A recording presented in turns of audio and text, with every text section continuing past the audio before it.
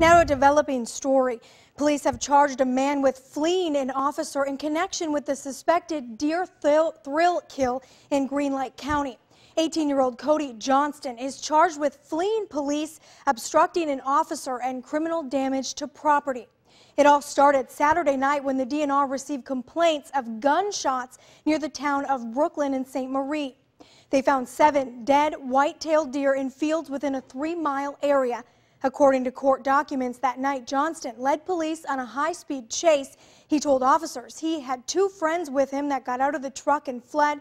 Johnston admitted his friend shot a deer from the vehicle. The case remains under investigation.